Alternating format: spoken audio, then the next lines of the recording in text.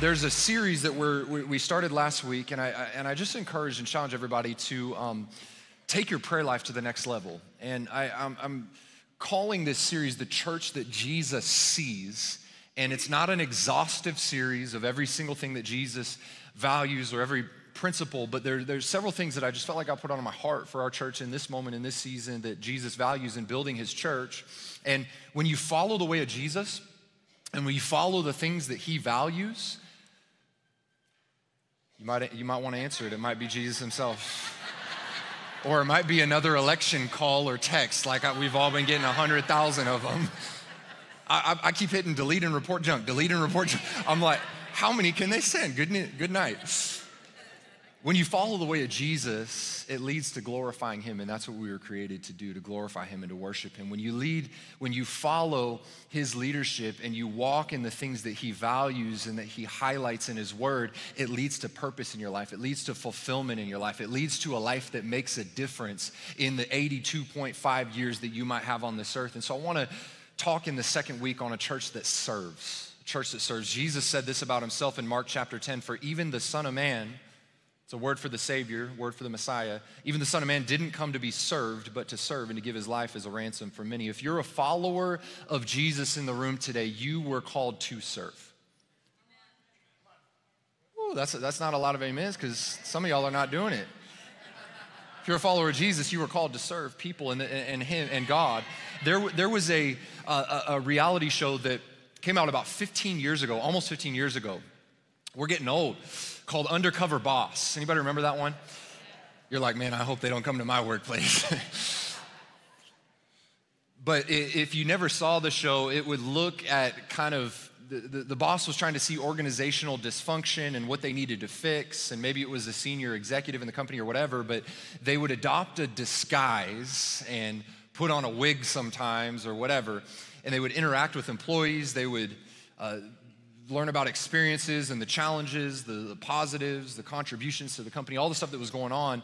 And at the end of the undercover period that they had, the executive would reveal their identity to the employees that they worked with. And a lot of times they would reward people with a promotion, or maybe lay somebody off that was really mean, or give them a bonus. They would fix issues, address things. And one of the examples I was looking at was a guy named Steven Klubeck. He was the founder of Diamond Resorts, and he went undercover and called himself Jack.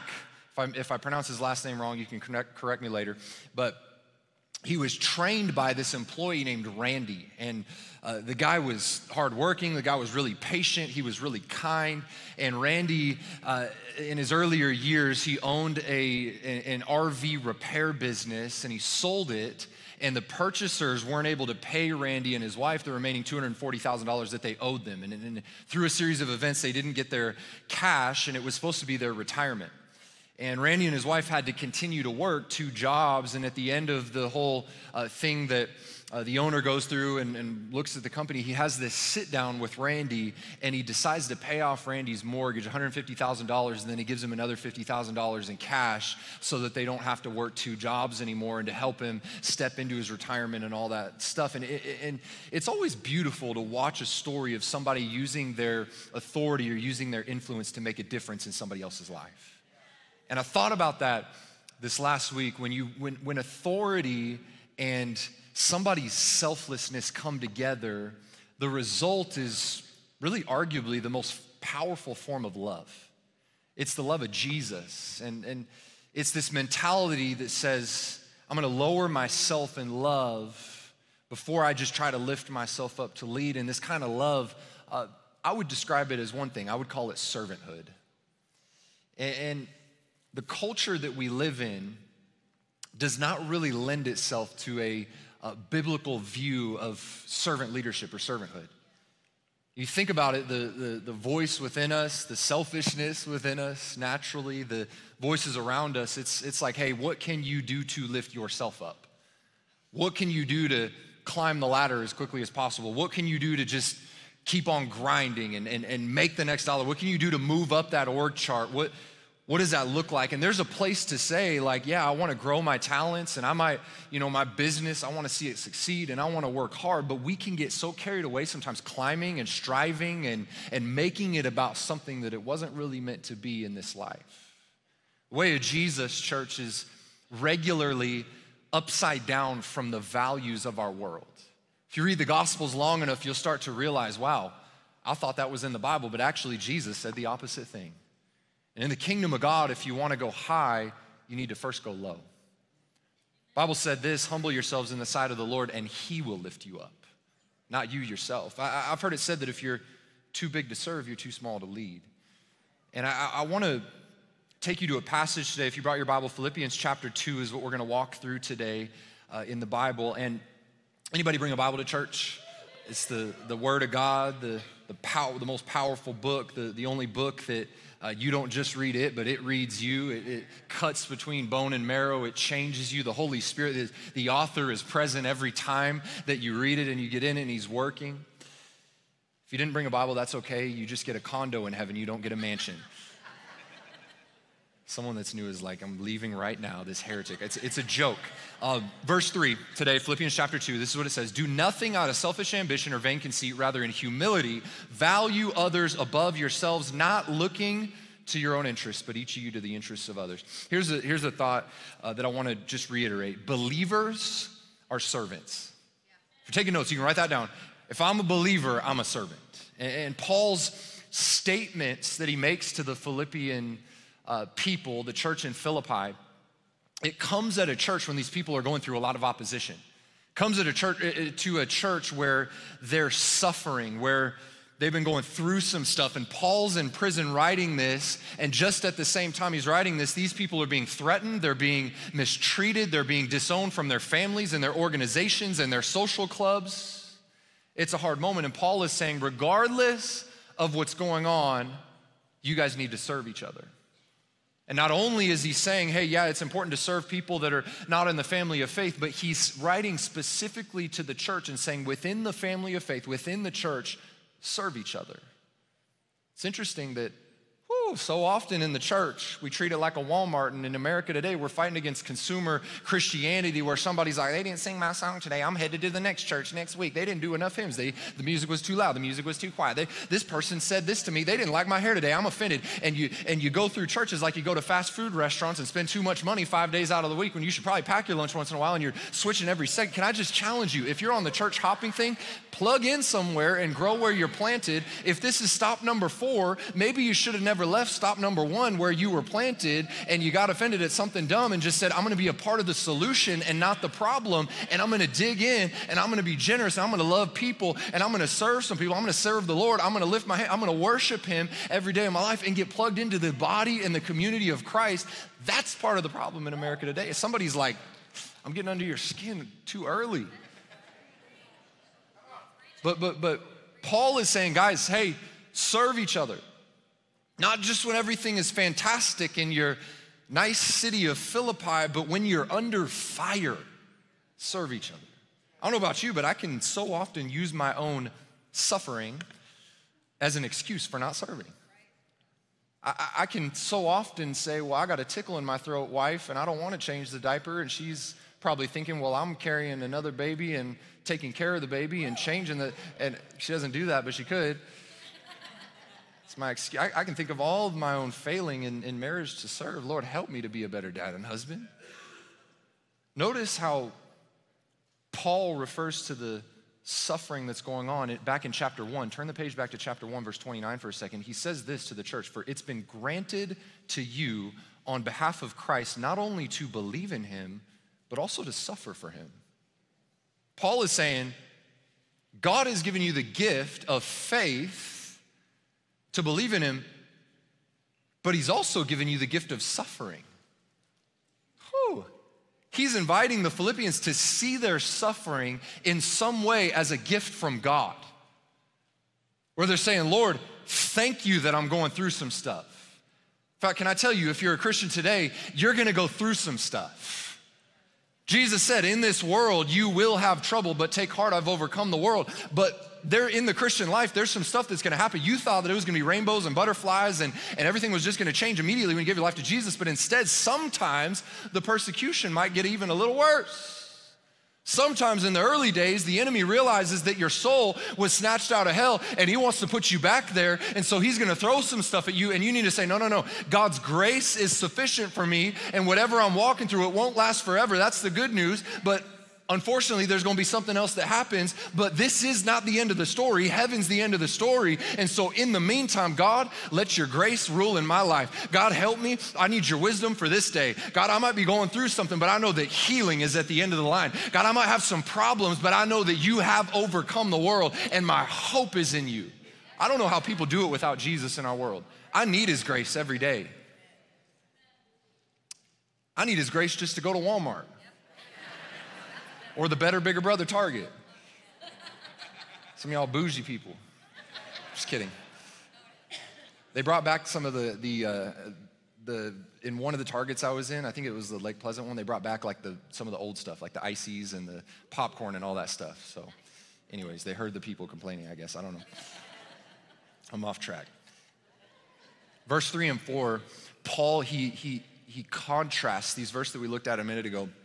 He contrasts three ways of doing community, three ways of relating to people in life. And the first one is this. You can write this down if you're taking notes. The first one is this, me versus them. You could use the word competition. What did he say? Do nothing out of selfish ambition. This phrase in the NIV, selfish ambition, it can also be translated from the Greek to the word rivalry. It's this idea of living as me versus everyone else. Me versus the world, me versus whoever's around me. And how quickly and how easily in life can we fall into competition with people? If we're being honest, so many of us have struggled in different seasons with comparing ourselves to other people. Can I encourage you that comparison, if you let it rule your life, comparison will become the thief of your joy. Maybe for you, it's you think about your life group, and in your life group, it's like, well, that person's prayers are better. Whose prayers, they're more spiritual, or whose marriage is better, or whose kids are better, and you don't know how bad their kids actually are at home. But or maybe we do things sometimes that are not right, and we know they're not right because we're insecure, and there's this perception that well, my neighbor has it all together, and so I got to have it all together, but you haven't seen the struggle behind the scenes, and we start to compare, and when we get stuck comparing, it eventually morphs into competing before we even realize it, and we get consumed by how we can outperform other people in life. And Paul is saying, church, don't exhaust your time, your energy, your resources, your intellect, your talent just to get ahead of someone else in this life. Selfish ambition makes relationships all about running a superior race. I gotta be better than, smarter than, holier than, stronger than. We're really good at doing this morally as Christians. Well, we're not as bad as that family over there. I can't believe that they did this. Did you see what their kid wore on October 31st? I can't believe they let him have that costume. My God, my goodness, we are so much better Christians. Some of y'all did it in your mind. You didn't say it, but you did. I can't believe they gave their kid candy on. I can't believe they showed up to be a light to their community. They should have hid in their basement. It's a Romans 14 issue. You should read it. You want the real history of some of our holidays, our church would love to send you some resources. Sometimes in American culture, we make things like scarier and more evil than they actually are. And I know that my Bible says the earth is the Lord's and the fullness thereof, 365 days a year. One day is not gonna keep me hiding in my basement. I'm gonna shine my light every single day of the year, whether it's through giving candy or some other way. Paul says, take this mindset of having to compete or having to compare and throw it in the trash. The other thing that we can see in verse 3 that we looked at is there's a mentality of me above them. Nothing out of selfish ambition, and he says, or vain conceit.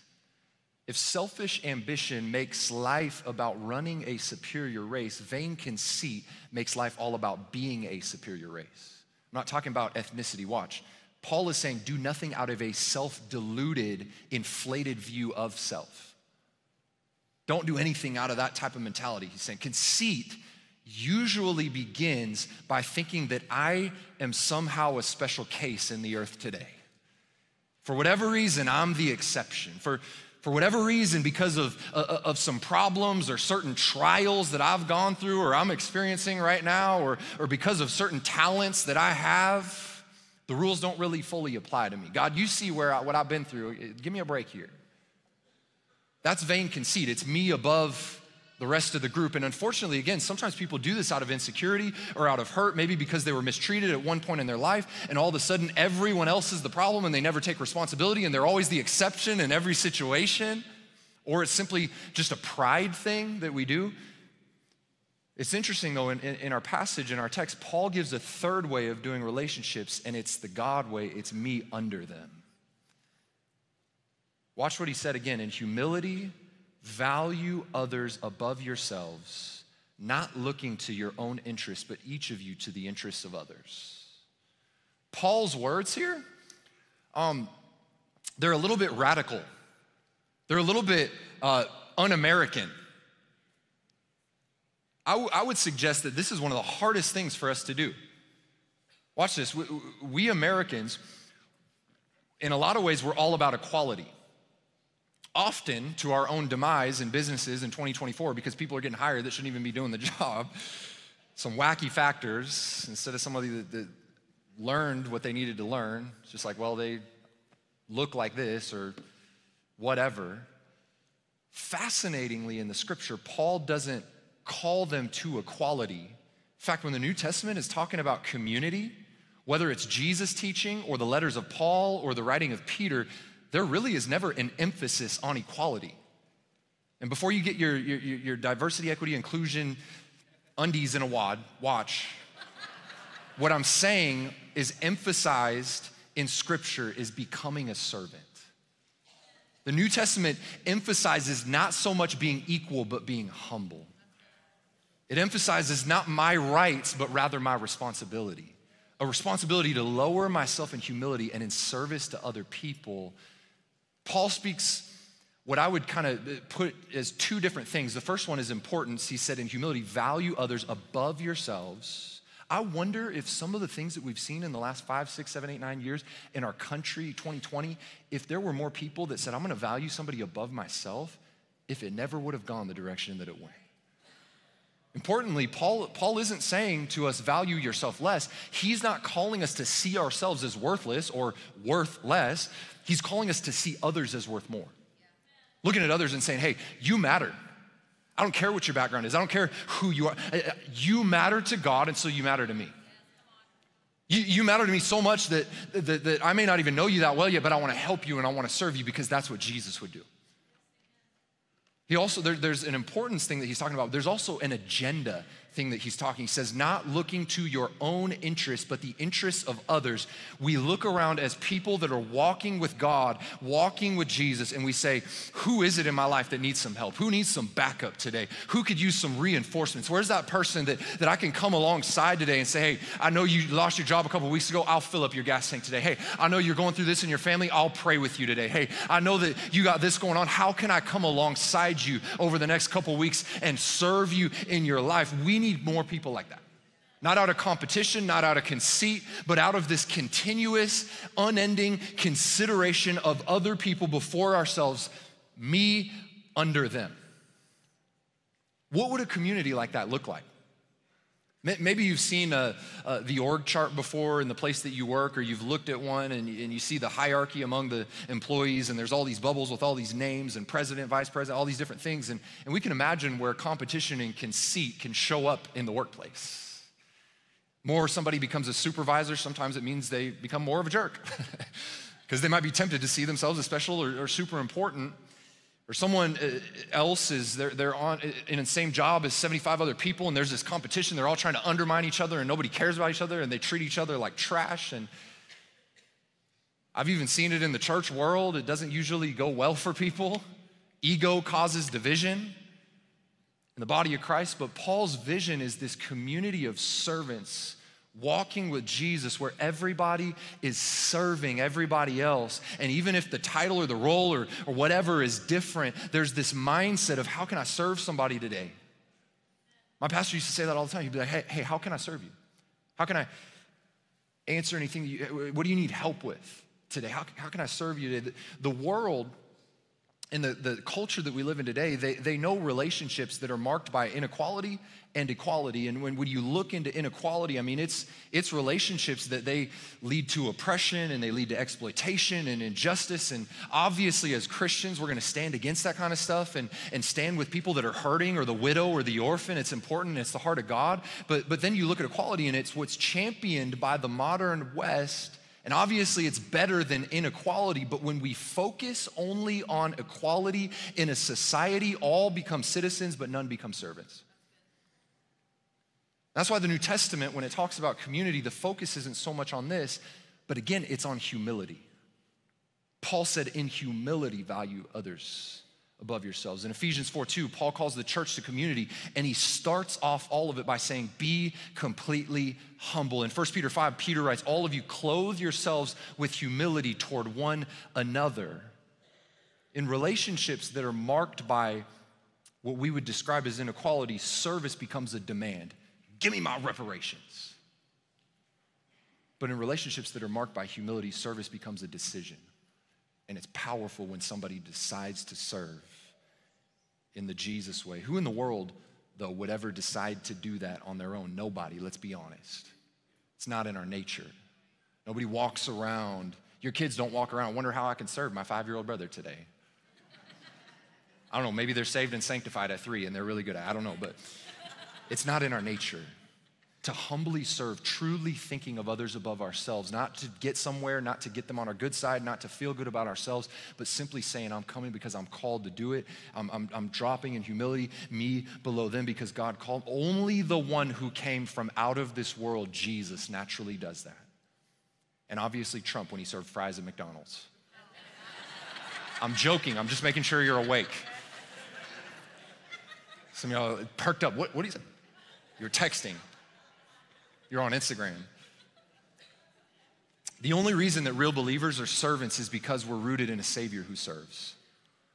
Immediately after Paul's called them to be this community that serves, he grounds that call in the person of Christ. Watch what he says in verse 5, and your relationships with one another have the same mindset as Christ Jesus. Paul uses mindset a bunch of times in this chapter and in Philippians, and when you look at this word mindset, you look at the Greek, it's concentrated on what's on someone's mind 24/7. What are they focused on? What are they thinking about? And when Paul says have the same mindset as Jesus, you have to ask the question, well, what's on Jesus' mind? What was on his mind when he was walking the earth? What was he thinking? What was he focused on? What was he concentrated on? And Paul gives us this answer so clearly. And I would say in a word, it's servanthood. It's love that showed itself in serving people. And these verses are some of the most important in understanding the nature and the work of Jesus. Go to verse 6 with me. It says this, being in the very nature God, Jesus did not consider equality with God something to be used to his own advantage. Rather, he made himself nothing by taking the very nature of a servant, being made in human likeness and being found in appearance as a man. He humbled himself by becoming obedient to death, even death on a cross. Jesus knew his nature, he knew his identity.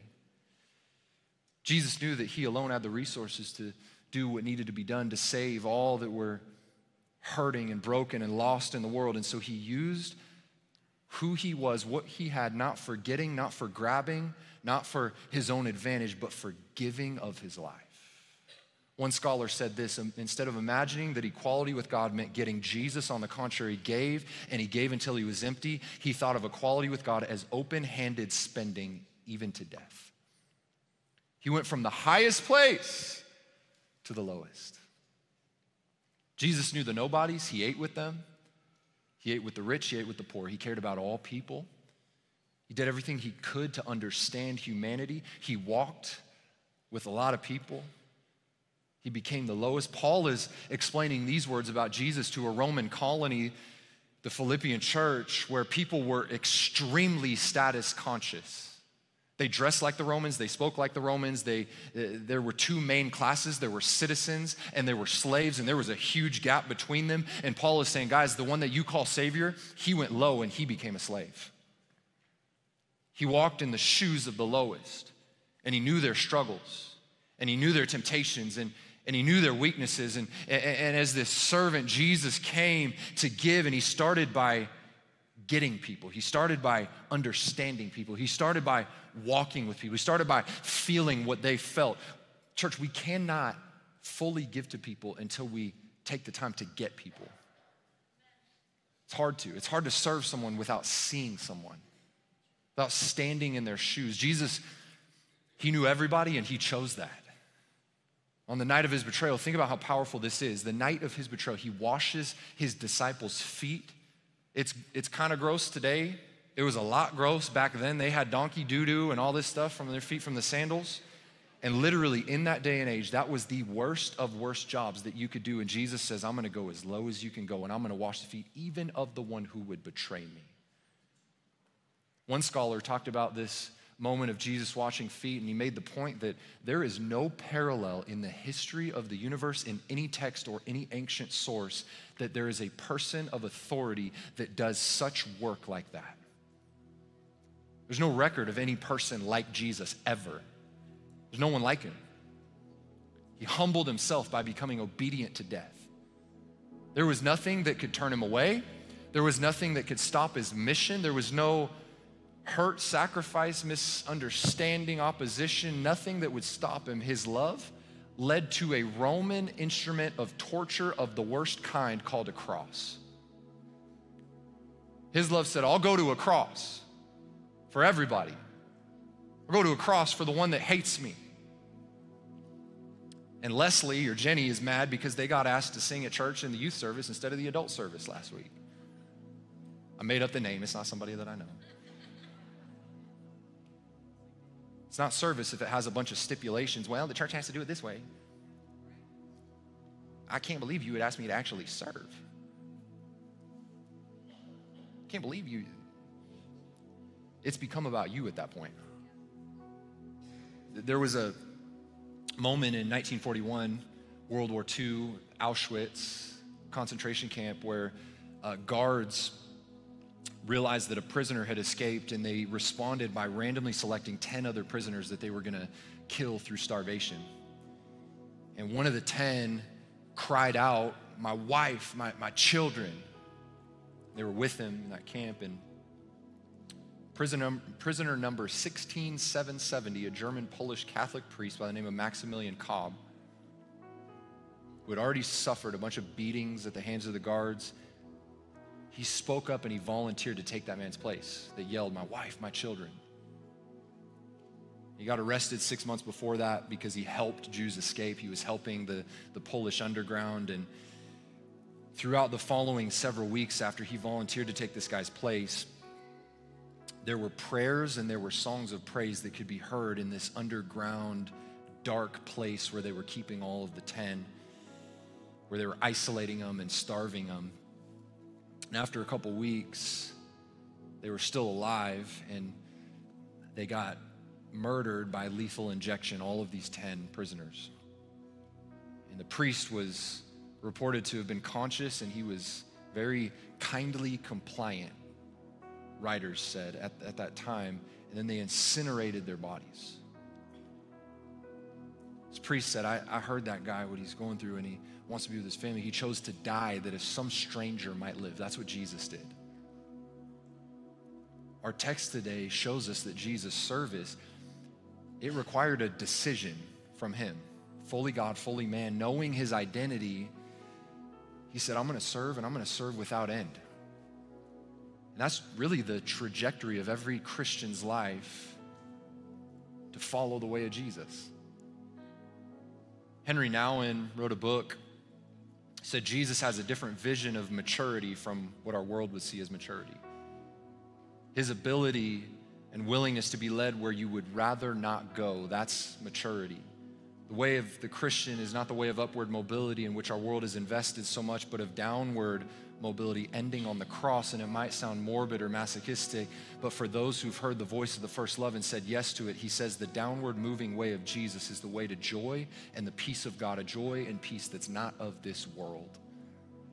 Watch what Paul continues in verse 9, 10, and 11. He says, God, therefore, because of all this, God exalted him to the highest place and gave him the name that is above every name, that at the name of Jesus, every knee should bow in heaven and on earth and under the earth, and every tongue acknowledge that Jesus Christ is Lord, to the glory of God the Father. When Jesus decided to serve, it was an act of dependence on God, an act of faith, an act that says that at some point every knee will bow, every tongue will confess, and he depended on the Father for three different things that were gonna happen. The first one is that God would reverse the curse of sin and the curse of death, that everything he was accused of, every disaster, every injustice, every mistreatment, even death itself, all that was lost in the life of Jesus would eventually be restored as he was raised and he was seated at the right hand of the Father. Loss would lead to gain. I want to encourage somebody in the room today that the loss that you've experienced in your life, or even right now, because of the power of Jesus as you walk with him, it's only going to lead to gain. To live is Christ, to die is gain. Whatever I go through, God will redeem. The good news is what I'm going through right now, it will not last forever. The Father also gave Jesus this reaffirmation that his name is above every name. When Jesus completed his servanthood, the Father looked at the universe and with a smile on his face, he said, "This is my son. Do you see the family resemblance?" That's the kind of God I am. The self-abandoning, fully submissive slave who died on a cross. If you've seen him, then you've seen me, the Father says. Paul is saying to serve, to give, to be in submission, to sacrifice, to be misunderstood, to be betrayed, to be condemned, to speak up for truth and get mistreated, to be killed. That's not just for sinners. That's at the very heart of who God is. And submission, self-abandonment, sacrifice, they are not signs of weakness, but they're signs of power. Any weak man can say, I'm not gonna serve, I'm in it for myself. Maybe in your family, there's ways of doing things. Like you grew up and your dad's like, this is the Wilson way. This is how Wilsons do it. This is the Smith way. This is how we do it. In my family, I'm gonna tell my son, this is the Metcalf way. We root for U of A basketball. We put peanut butter on our waffles. We don't like the Dallas Cowboys. I'm kidding. That's the Metcalf way. But maybe you have things like that you can remember as a kid, and God is publicly in this moment of history letting the world know as he seats Jesus at his right hand, he's saying, this is how our family does it. And he lets everybody know that his name, Yahweh, the name above every name, that belongs to Jesus. And he reaffirms Jesus' sonship and his divinity in that moment. Maybe you remember in 2001, 9/11, you remember where you were at, what you were doing, if you were alive or you weren't a baby. And you can think about some of the people, the actors, musicians, all famous people, they were putting on the fire department hats. Remember seeing some of those pictures? The NYFD hats. And what they were doing in that moment is they're saying, hey, we want to honor them, but that's what I want to be like. I want to be like one of those firefighters. I want to be like one of those guys that some of them gave their lives in that moment. There's this thing. And it was happening in that moment. And in a somewhat similar way, in the aftermath of Jesus' humiliation and crucifixion, when the Father raises him from the dead and exalts him at his right hand, it's as though the Father is taking off his hat that says Yahweh and placing it on Jesus and saying, this is who I am like. This is who I am. You wanna see me? This is the picture of who I am. You wanna be like me? You wanna know me? Look at Jesus and become like him. There's a reversal, a reaffirmation, and an everlasting rule that comes through Jesus, that at the name of Jesus, every knee will bow. Every tongue will confess. What's the end result of the reversal of this affirmation of the Son? That all creation, those who mocked, those who hated, those who killed, those who betrayed, those who turned their backs on Christ are gonna be subdued and vindicated. All will come to see that he has every right and rule over all of the cosmos. And it's only a matter of time. Whew, this is your day to make a decision. Which team am I on? Team Jesus? What's my response to God doing what I couldn't do for myself? I think my response is to serve like Jesus and say, God, there's a lot of days where I don't do it, and so I need your help to go low, to serve people and to serve you. There was a challenge last week to take your prayer life to the next level. I want to challenge you to take your servanthood to the next level. I want to challenge myself to take my servanthood to the next level. Humble ourselves to the point of a community that serves like never before. This kind of love, that's what sets us apart from the rest of the world, church. In a polarizing season, polarizing world, all the time now, servanthood stands out. It glorifies God. You say, well, how can I serve? Well, maybe start in your family. How can I serve better as a father, as a husband? How can I serve better as a wife, as a mother? How can I serve in my church family. Maybe it's as simple as taking one of those cards out of the back of your seat for the first time and saying, man, I realize that there's a need in the kids. I realize that I can smile and wave at someone and greet them at a door so they feel welcome in this place for the first time when they've never met Jesus, and seeing someone with so much joy in their life. Maybe I realize that there's a need in the youth ministry or showing up for a Reach weekend and being a light to the people of God, or I can hold a camera. I can serve a coffee cup. I can do something. I can use my talent because I was a touring harmonica player, guitar player, whatever. I can do something to serve in my church family. I don't know what that looks like for you. You do. God's given everyone gifts. The scripture makes that clear. Maybe it's serving your neighbor across the street that has a sign for the person that you're not voting for. Woo! Maybe your service could soften their heart and change them, and they meet Jesus and they realize that they were never voting for righteousness, and it was your servanthood that changed everything. I don't know. I would consider that today. I hope that you will say, God, how can I serve you? And hear me. Don't forget that it's not about us, because people all the time get offended because it's like, well, I didn't get to do it the way that I'd wanted to do it. Well, it's not about you. God, you didn't plug me into the new ministry that I wanted to start, to the online Minesweeper players. Like, well, I don't know anyone that's playing it anymore. The greatest thing that you could do above all of filling out a card or serving your family better is on top of all of that is the decision to follow Jesus and to say, I want to make you the Lord of my life.